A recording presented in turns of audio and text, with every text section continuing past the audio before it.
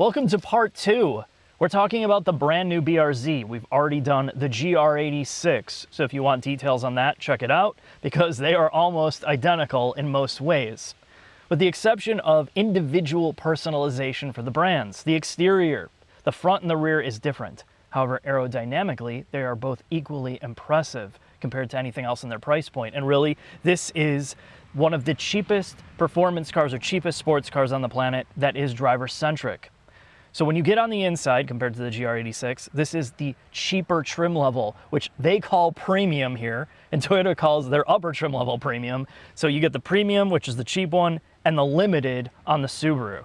So what does that mean? Well, look at the doors. You have this fabric that looks like it's out of my grandpa's lawn chair. You have pleather on the door cards instead of Alcantara. The seats are all fabric, although they breathe way better than the Alcantara seats, and they feel super grippy. They're gonna be great in the winter, but you're not gonna be impressed by the way they look. But it's one of the most functional, most purposeful interior layouts for driving in existence. There is zero bullshit in here, and I'm not kidding you. Everything is set up so you're not distracted from the road and the enjoyment factor.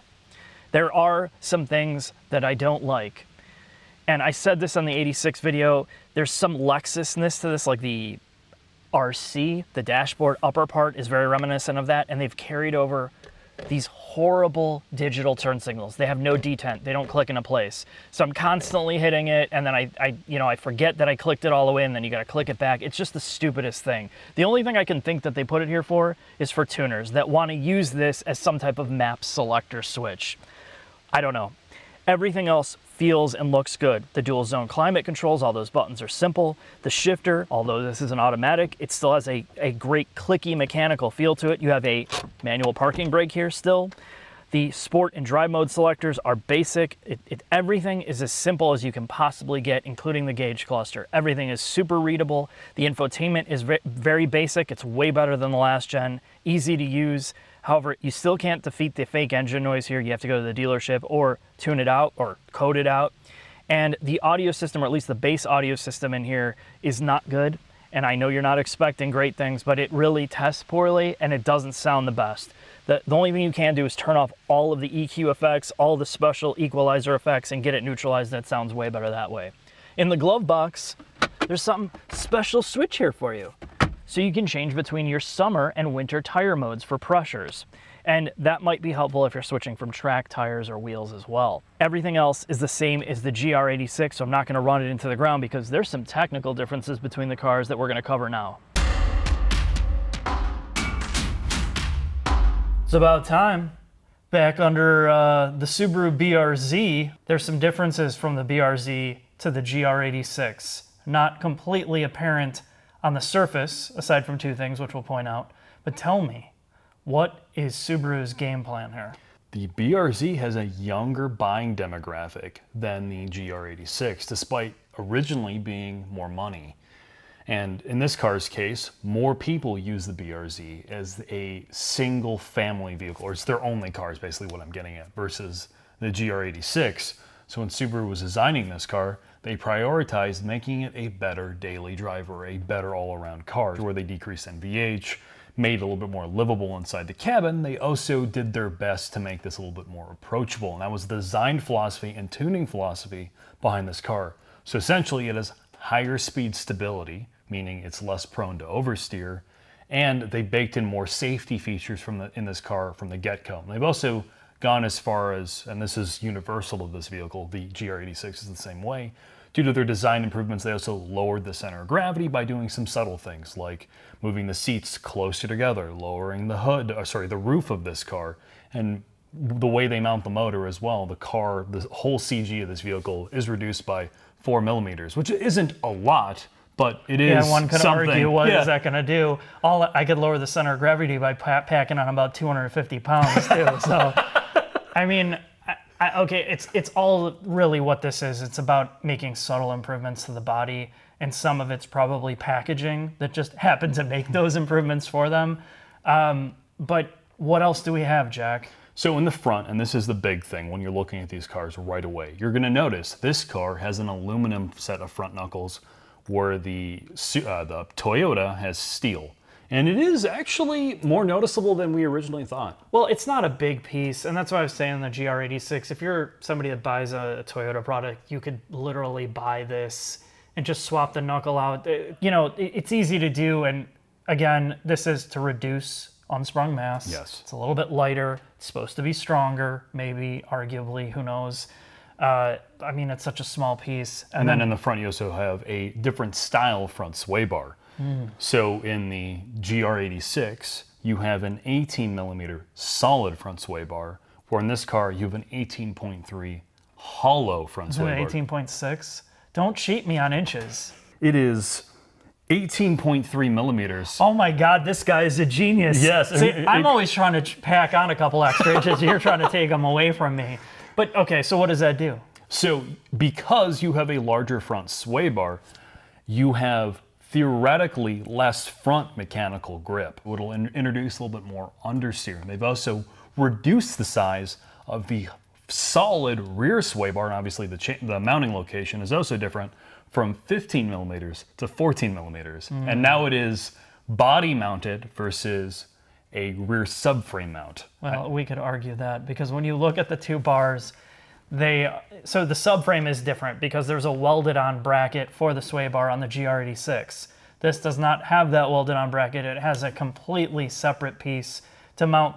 The sway bar mount is forward facing. The 86 is rearward facing, and then you have a brace that's here on this one that you don't get on the 86. And Subaru claims that they mounted it this way because that's how they do it on their other cars with the Subaru Global platform. That's how they do it going forward, so they just carried it over here. Like we saw in our Forester video. Yes, although this is not on the Subaru Global platform. They took bits and pieces of it from the improvements that they got from all of that to here. Oh, so you have different damper tuning, and they did not get into specifics, but they did talk about spring rates.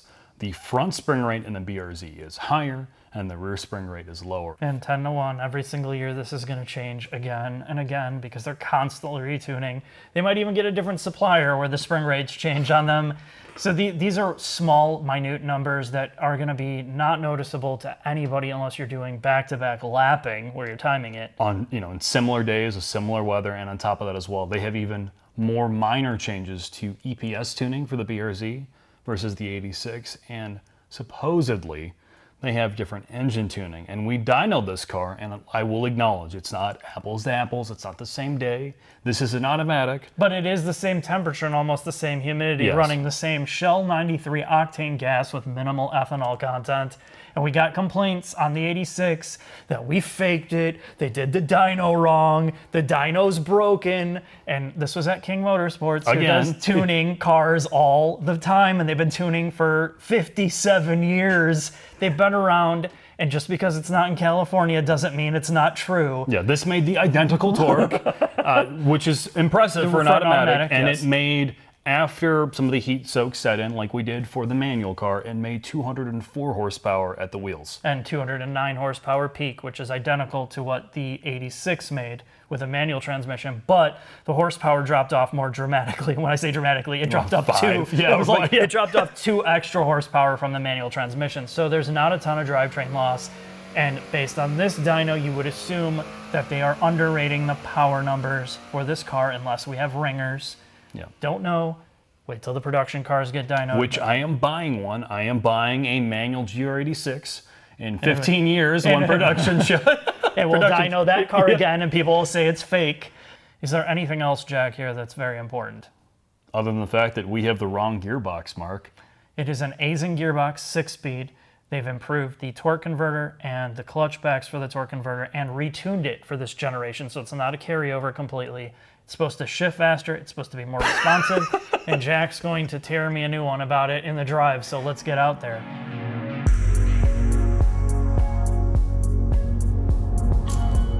Jack, the automatic BRZ, it's everybody's dream. Oh boy, I can't wait. Let's see how this gets off the line.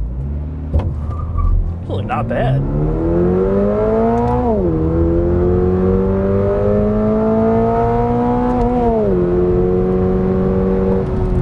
This, even in automatic form, is instantaneously way quicker than the old car, and I know that's going to be the overwhelming sentiment.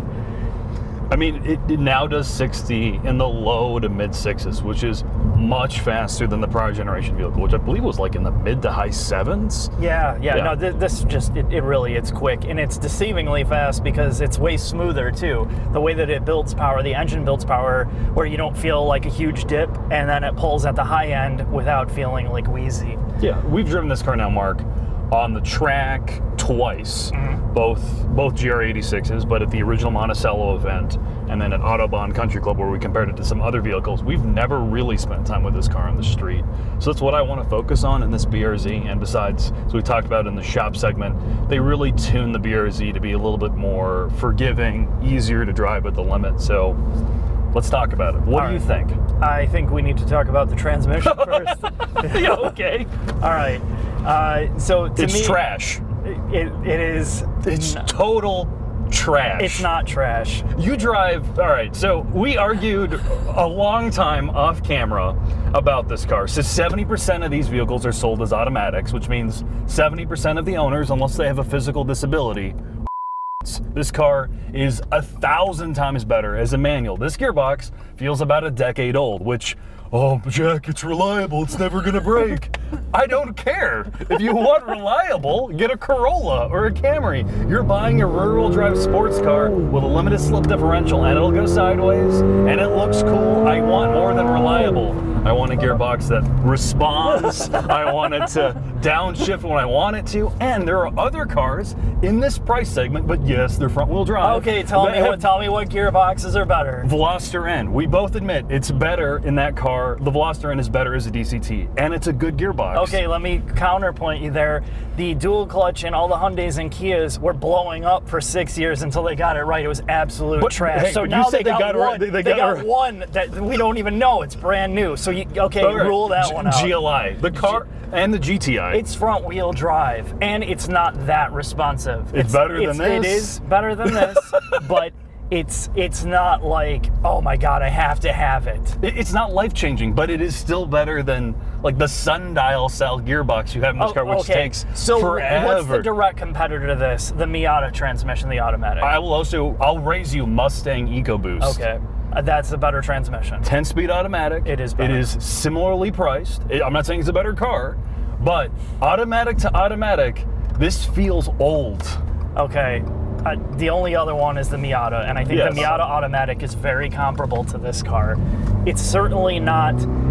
I think the automatic in the Miata is a little bit smoother. It's smoother to downshift, but they're very similar. They're very, very similar. If you're looking at this purely against the Miata, right, which is, to be honest, if you're buying this as a sports car and this is what you want as your daily driver, that's what you're going to cross shop this against. Well, hold on a second. Let me launch this before we get pulled over.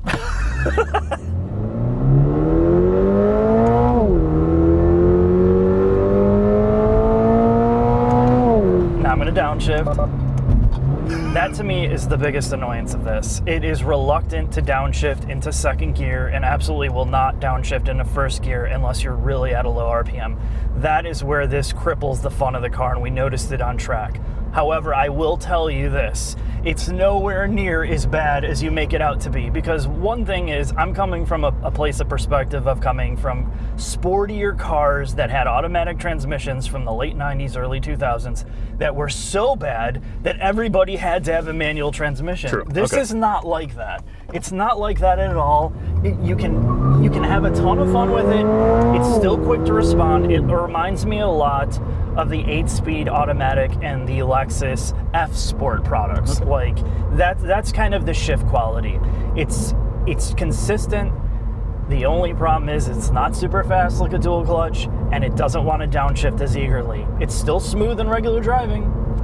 It does everything you ask it to do. My counterpoint is this is no longer the late 90s, early 2000s. Okay, so what do you want, a Porsche PDK? No, and a $30,000? I don't want a Porsche PDK. I want something that is equivalent to cars that this is being cross-shopped against.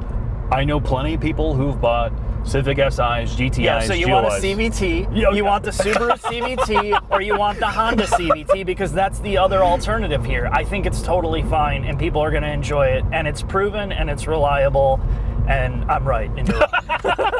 Okay, but you make a great point.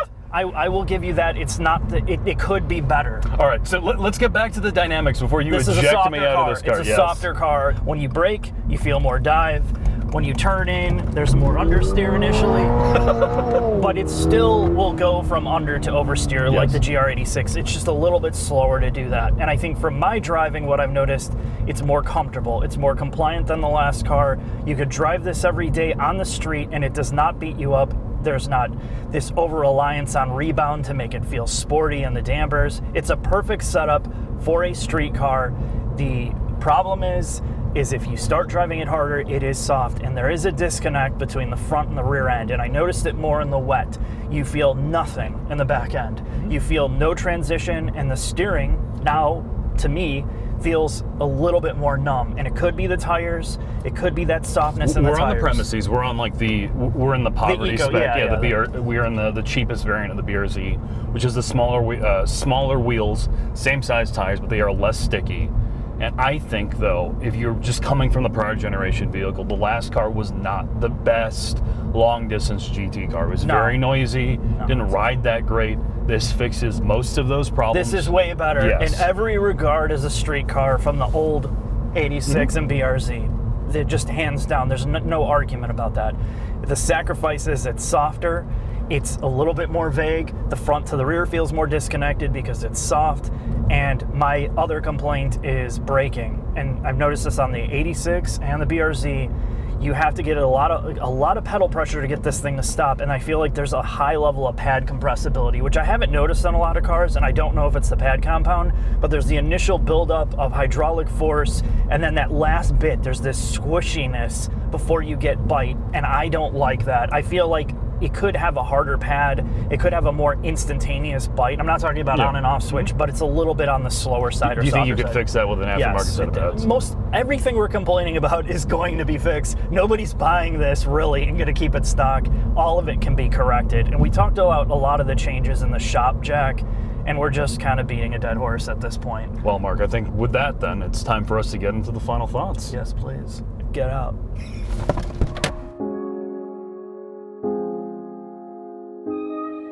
Final thoughts on the new BRZ. Much like the GR86, everything that was good there is good here. There's minimal differences aside from aesthetics. There are some mechanical differences with suspension, like the last car, and typical Subaru fashion, they want this to feel a little bit more safe, which means a little bit more understeer. And when I say understeer, we're talking about like 5 to 10%. It's so minimal, you're not gonna notice it on street driving. Speaking of which, we put this on the street, and it is amazing. It rides softer than the old car, it is more compliant, and it is way quieter, which means you can drive this every single day and not feel like you want to drop it off and get into something else. The interior storage is excellent. The door panels hold a bottle. You have space in the center stack to put things. It's not a completely compromised car. When you think sports car, you think, okay, there's no place to put anything like a Miata, or even some of these weird coupe SUVs that we're seeing. This is more practical in many ways than those. Now, yes, it's a two-door car, so your back passengers are going to be suffering a bit, but the trunk is amazing. You can still fit a ton of things in there. That's what I love about this car. Price, usability, and now there's more refinement, and it still maintains that fun-to-drive character. The fake engine noise, I'd be curious to see what it sounds like without that, but you know, it's way quicker. The manual transmission is one of the best in the price segment, and the automatic transmission, despite what Jack says, is really not all that bad. Could it be better? Yes, but what do you expect here? There's nothing else like this anymore, so I'm not gonna complain. It's up to you to get behind the wheel of this thing and make your own decision if you wanna slap down $30,000+ and probably a dealer markup. Thanks for watching, I'll see you next time.